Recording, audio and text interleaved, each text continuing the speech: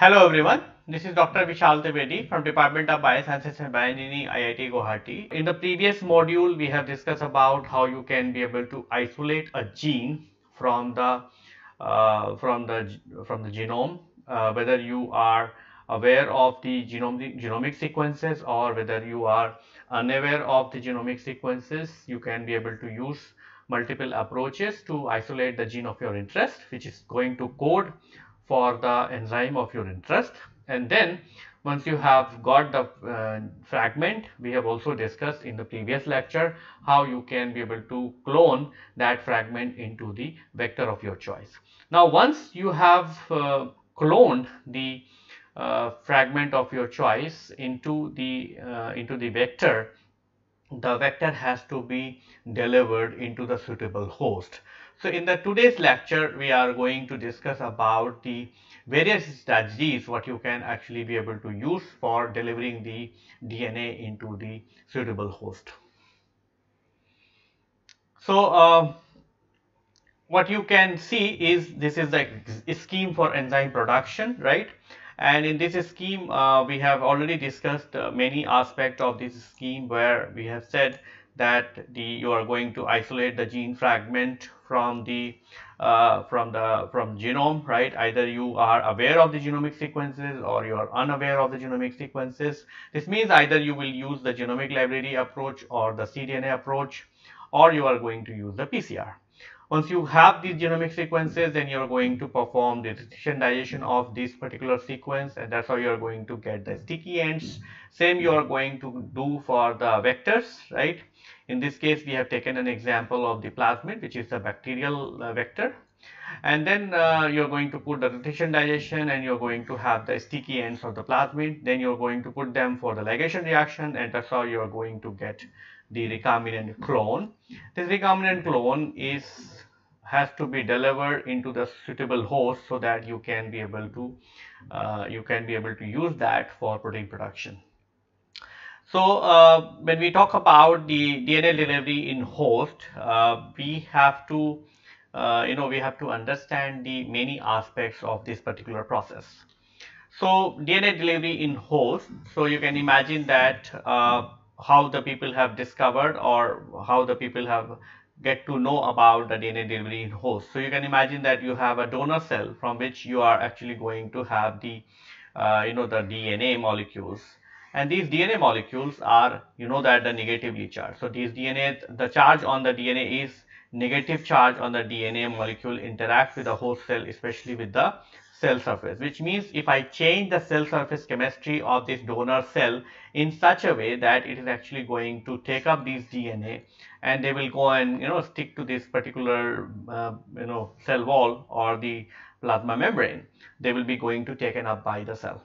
So the surface chemistry of the host cells, the host cell surface chemistry either will attract or the repel DNA as a result of the opposite or the similar charges, which means the cell surface of the host is either going to be positively charged or the negatively charged. If it is positively charged, it is actually going to attract the DNA. If it is negatively charged, it is going to repel the DNA. So presence of the cell wall in case of bacteria or fungus or the plant causes the additional physical barrier to the cellular uptake and the cellular entry. So actually the entry of the DNA is not a facilitated process. It has multiple barriers and multiple hurdles, and all these hurdles has to be overcome by preparing a competent cell. So what is mean by the competent cell is the cell which is actually going to be readily be taken up the which is readily going to take up the recombinant DNA. Okay, and you are supposed to prepare their competent cells, which means you are not wild type cells are not competent enough. They are not going to take up the DNA, but you can actually be able to treat them in such a way that it's going to change the surface chemistry of the cell surface, and that's how it is actually going to take up the cells.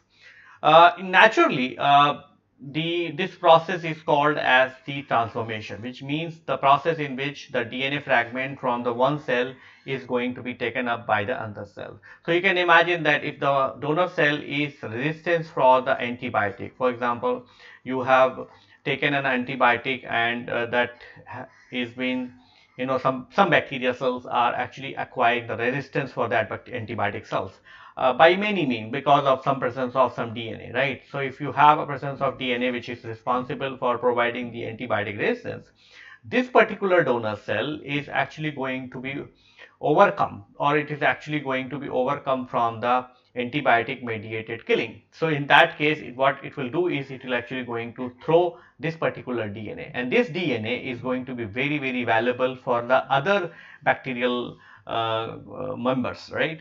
So what they will do is they will going to accept by the other cell, right? And as soon as the other cell is going to take up this DNA, it is actually going to also acquire the resistance. And this is actually the way in which the transformation is actually going to be, going to help the single bacteria to acquire the resistance and also to spread the resistance throughout the colony. How it happens? It happens that you are actually going to have the donor cell. From the donor cell, the donor DNA or the DNA fragment, which is actually going to have the antibiotic resistance genes or any kind of phenotypic gene, is actually going to put into the extracellular media, and then this extracellular media is actually going to interact with the donor with the acceptor cells. So you are going to have the competent recipient cells. So the donor DNA fragment will bind to the competent recipient cells, and that's how it is actually going to be taken up. So mechanism of transformation is the process by which the cell-free DNA is taken up by the another bacteria. The DNA from the donor bacteria binds to the competent recipient cells, and DNA enters into the cell. The DNA enters into the recipient cell through an uncharacterized mechanism. The DNA is integrated into the chromosomal DNA through homologous recombinations. Naturally, transformation is common between the closely related species, which means there are, so natural transformation, we have already taken an example where you can actually be able to use that for transferring the resistance from the resistance or the phenotype from the one bacterial population to another bacterial populations. But in the lab, what you are going to do is you are going to add the extra chromosomal DNA, or you are going to add the recombinant clone, recombinant DNA, and in presence, and when you add this recombinant DNA to the competent recipient cells, the DNA is actually going to interact with the competent recipient cells, and that's how it is actually going to taken up by the cell. And once it is going to taken up by the cell, it is actually going to go for cell division, and that's how you're going to have the transformed cells. So where the copy is all on the both side of the DNA.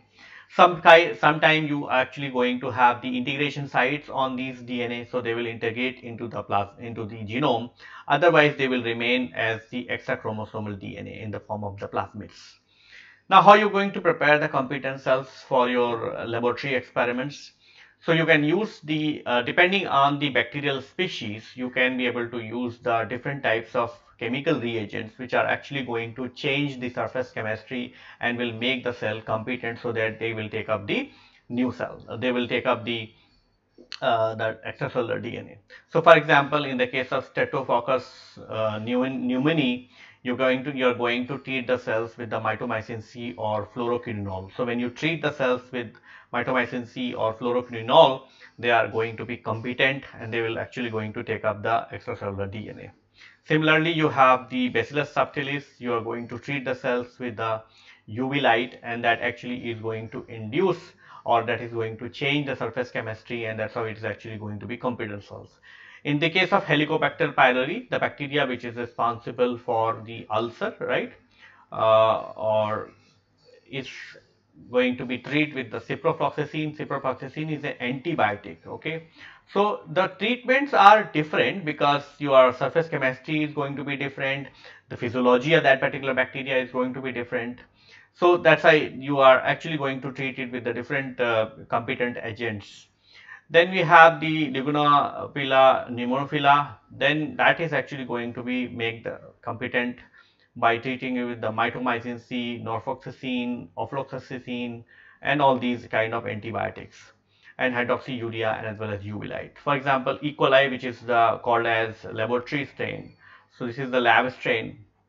and that can be competent by treating with the covalent, covalent chemicals like the calcium chloride and rubidium chloride. And the cells are how you're going to make the competent cells. So you're going to treat the cells with the different agents. So all of these agents. So what we are going, so just for sake of how we can be able to make the competent cells, I am giving you an example of the E. coli cells. So we in the E. coli cells, we are going to take an example of how you can be able to use the calcium chloride to prepare the E. coli competent cells. So preparation of the competent cells. So bacteria is incubated with the divalent cation like the calcium chloride, manganese chloride or the rubidium chloride for 30 minutes at 4 degrees Celsius. And so bacteria you are going to first you are going to grow the bacteria, and then your bacteria is going to incubate it with a divalent cation such as calcium chloride, manganese chloride or rubidium chloride for 30 minutes at 4 degrees Celsius. What will happen in this period? During this process, the cell wall of the treated bacteria is going to swell and it gather the factor required for the intake of the DNA docked onto the plasma membrane. So you can imagine that when you are doing all this preparation, it is actually going to swell. It is actually going to take up the calcium chloride or the divalent cations. And these divalent cations, what they are going to do is they are actually going to they are going to make the cells little fragile. Okay, so in that case, you might have to take care of these cells very nicely, because if they are also get susceptible for any kind of shear stress. So shear stress means that you are actually going to suppose when you are swimming into the water, right? The water, whatever the stress you will feel when the water is actually hitting you, that is called as a shear stress. Shear stress means you have two layers and these two layers are actually rubbing to each other, and that is actually be responsible for causing a friction, and that is actually called as shear stress. So they are very susceptible for shear stress. For example, if you spin them a very high speed, you probably will actually going to lyse the cells. So that's why these competent cells are very fragile. You cannot run that very high speeds, okay, and you also cannot do the pipetting at a very high pipetting, right? For example, if you do a pipetting a lot of with the thin bore tips, it is actually going to destroy the cells because it's going to lyse the cells. How you're going to store the competent cells? You can once your competent cell preparation is over, then you can actually be able to add the 15 to 20% glycerol and you can store it at minus 80 degrees Celsius, and whenever you require. So 15 to 20% glycerol is actually going to work as anti-freezing agent, right? So it's not going to allow the formation of the water crystal, and that's how it is actually going to protect the bacteria from getting any kind of damages. So you have to be very careful that the cells are very fragile, they are sensitive for the centrifugations and they are also sensitive for the pipetting. That's why you can, once you prepare the competent cells, you aliquot them in a into a suitable volume, and then you can just use the same that volume completely. You cannot just pipette it out and prepare the more aliquots.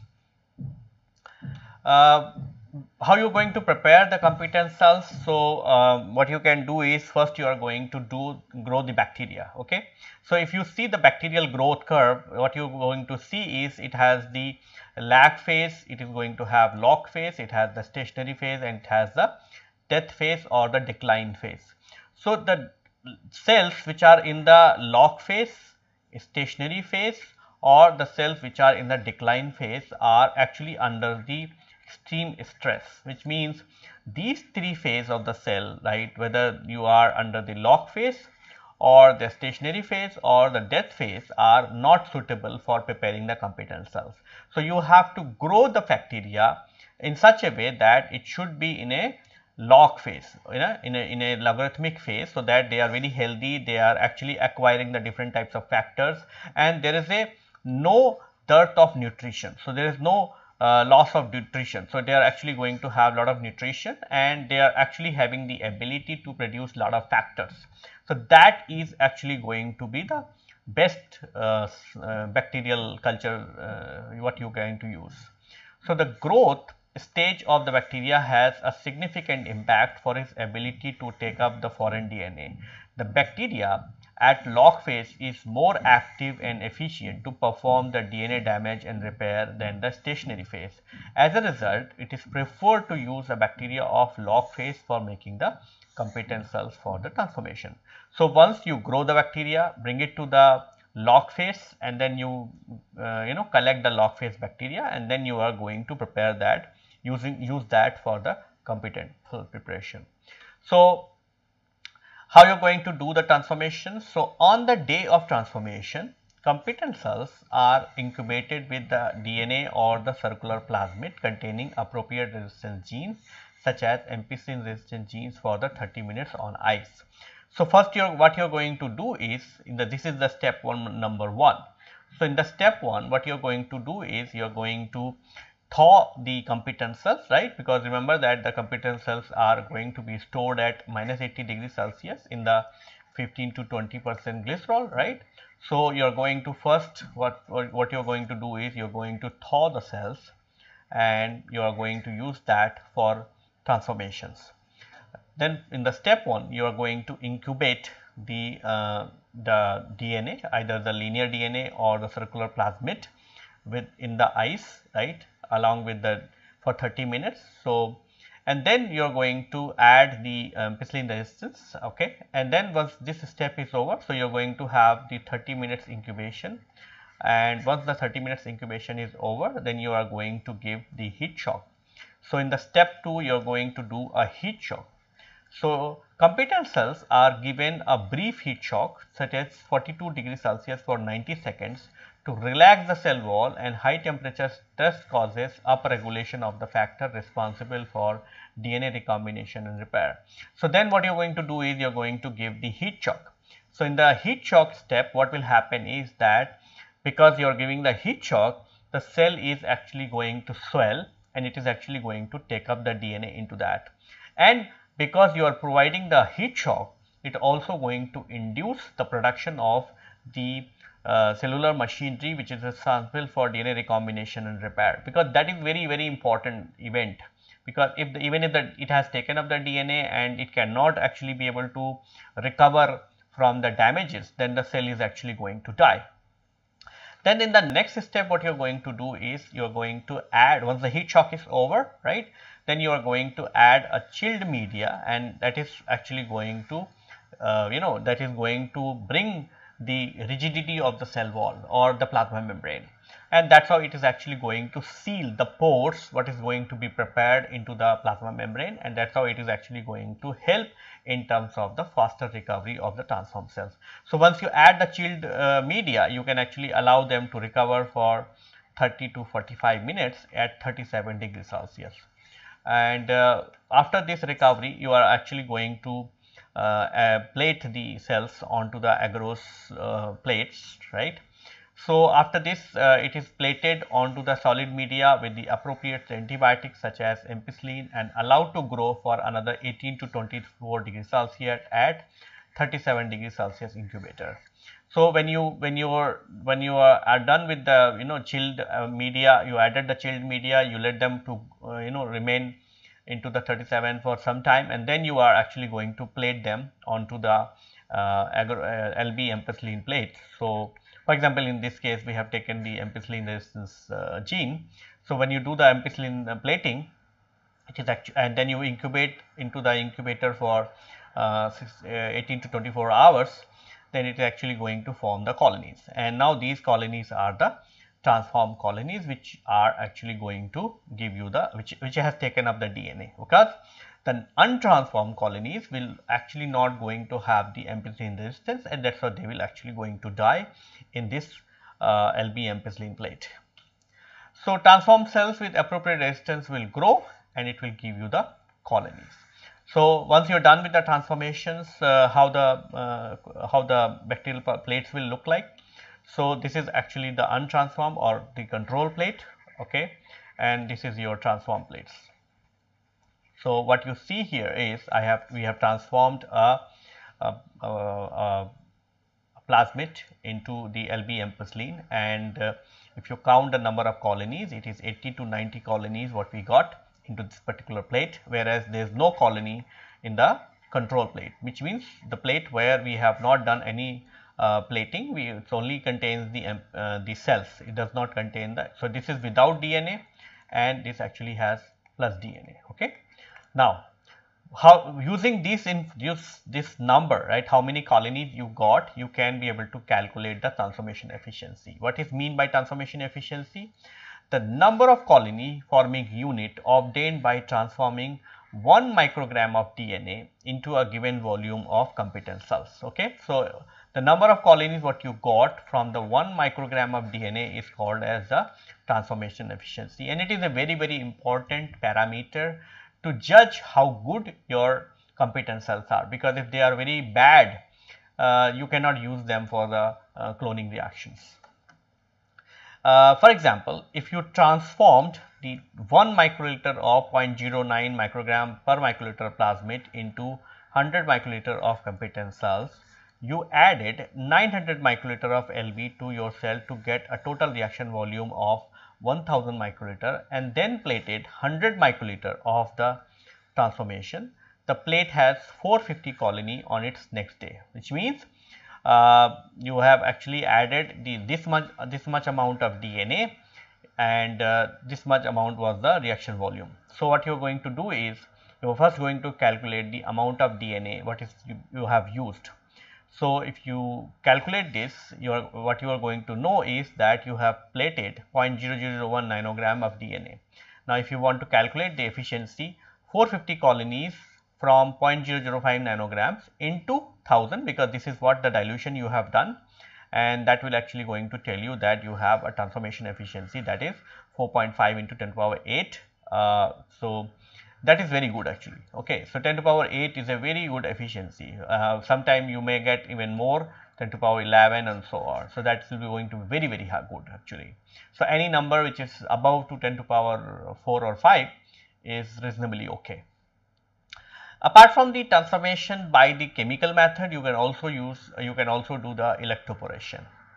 So, electroporation is a method where you are going to use the electrical pulses into the cell. So, what will happen is that when you put the electrical pulses, you are actually going to make the hole into the plasma membrane and utilize the, and since the DNA is already out, it is actually going to enter into the cell, and that's how.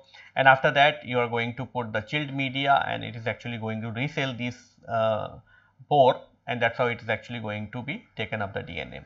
So, the plasma membrane is composed of the lipid and protein. These macromolecule gives a partial conductance to the cell membrane. So, when a high electrical pulse is given to the cell, the charge run across the membrane and partially disturb the arrangement of the lipid molecule. As a result, it makes the formation of pore and allow easy passage of the macromolecule, especially the charged molecule like DNA, into the cell. After the electroporation, the cell is allowed to recover from the damage and it forms a colony on the selective solid media. So, you can see that this is a plasma membrane. So, plasma membrane is made up of the lipids, right. So, lipids are arranged like this, right, and lipids are partially being charged. So, when the plasma, when there is a very high pulse which goes on top of this, these lipid molecules are getting rearranged, and because of that, it actually allows the passage of the DNA into the cell. And this DNA is, so this is actually very momentarily. So, once you add the media, this pulse is going to be over, and that's how it is actually going to seal this particular thing, and that's how the DNA is going to be delivered into the host, and then later on you can actually allow the cells to recover, and that's how you are going to have the transformation done. The advantage of the electroporation is that it does not depend on the surface chemistry of the cell. Okay, it depends on the so that's why it is very, very robust compared to the chemical transformations. The disadvantage is that the electroporation is require a specialized instrument like the electroporator, and it also requires the cuvettes. So, what are the factors affecting the transformation efficiency? The plasmid size, then the form of DNA, right? You know that when we were discussing about the plasmids, there are three different forms, either the triple C forms, OC forms, and the supercoiled form. Okay, so the transformation efficiency depends on the surface area of the molecule. So surface area of the molecule, the supercoiled is smaller, right, or smallest, whereas the other two forms are actually having the larger surface area. So that's why if you use the supercoiled DNA, the transformation efficiency is actually going to be very high compared to the closed circular DNA or the open circular DNA. Similarly, the plasmid size, if you are working till 10 kb, the transformation efficiency is going to be very high. But if you go beyond that, right, if you go above to the 10 kb fragments, the transformation efficiency is going to be very, very low, and in those cases you might have to use the electroporation or the other methods. You cannot rely on the chemical methods. Then the genotype of the cell. Cloning strains, for example, E. coli K12 strain have 4 to 5 times the transformation efficiency of the similar strain. For linear DNA, which is poorly transformed in E. coli, the REC-B or REC-D mutation can significantly improve the efficiency of its transformation. Then the third is growth of the cell. So log phase cells are best for preparing the competent cells. Then the method of transformation. So we already have discussed that the chemical methods are actually going to give you the less transformation efficiency compared to the electroporations.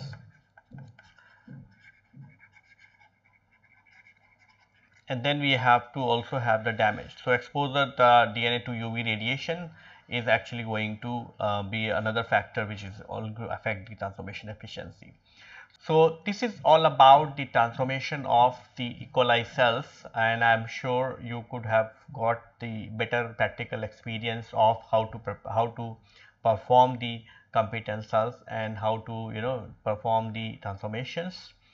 Now let's move on to the next step, and the next step is transformation in the yeast, right? So yeast is also another host which you can use for the overexpression purpose, and there are many methods which are available in the yeast. The first method is lead acetate single stranded DNA PEG method. So in this method, the yeast cells are incubated with a transformation mixture of the lithium acetate, PEG 3500, PEG means polyethylene glycol,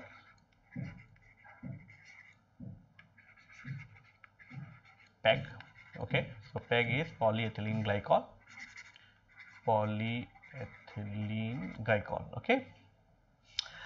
Single stranded carrier DNA and the foreign DNA or the foreign plasmid, that is the recombinant DNA, at 42 degrees Celsius for 40 minutes. The purpose of adding the carrier DNA is to block the non-specific site on the cell wall and made the plasmid available for the uptake. Post transformation, the cells are pelleted to remove the transformation mixture and resuspended in 1 ml of water. It is plated onto a solid media with the appropriate selection pressure such as antibiotics. The second method is called as the spiroplast transformation method. Okay, and spiroplast transformation method has multiple steps. So in this method, the yeast cell wall is removed partially to produce the spiroplast, and that you are going to do with the help of the enzyme which is called as zymolase. So spiroplasts are very fragile for osmotic shock but are competent to take up the free DNA at a very high rate. In addition, the polyethylene glycol PEG is used to facilitate the deposition of the plasmid and the carrier DNA on the cell wall for the easier uptake. So how you are going to perform the transformation of the yeast with the help of the spiroplast transformation method? So in the step 1, in the spiroplast method, the yeast cells are incubated with the zymolase, the enzyme. So first you are going to grow the cells at log phase, and then the step 2, you are going to incubate the cells with the enzyme which is called as zymolase. So what the zymolase is going to do is it is actually going to chew up the cell wall at a very discrete step. Okay, so if you are not going to do a complete hydrolysis or complete removal of the cell wall, you are going to make the partial removal of the cell wall to produce the spiroplast. So the species or the cell what is going to be generated Once you have removed the partial cell wall, then it is called as spheroblast. Okay. Now, what you're going to do is you're going the step. These spheroplasts are going to be collected by the centrifugation and incubated with the carrier DNA and the plasmid DNA for 10 minutes at room temperature.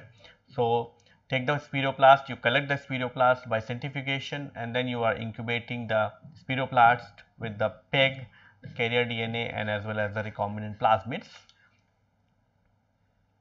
Then in the step 3, it is now treated with the PEG and the calcium for 10 minutes with the gentle shaking. So, you are going to keep the cells like the spheroplast, the carrier DNA and plasmid, and then you are slowly you are going to add the PEG and as well as the calcium. The transformed spheroplasts are plated onto a selective solid media and incubated onto the 30°C for 4 days, because it takes that much amount of time for getting the transformations.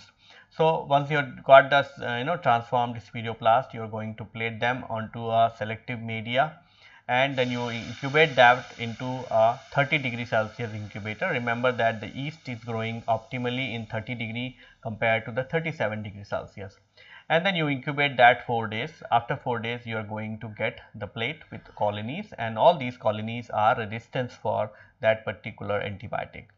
So, this is all about these the methods, the transformation methods what you can use to deliver the DNA into the bacteria or the yeast.